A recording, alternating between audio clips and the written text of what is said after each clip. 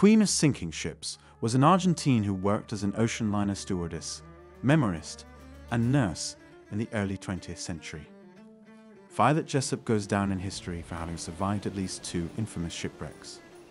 First, she was on board the RMS Olympic when it collided with the British warship HMS Hawke in 1911. In 1912, she survived the unforgettable sinking of RMS Titanic. Then, a sister ship, the HMHS Britannic, in 1916.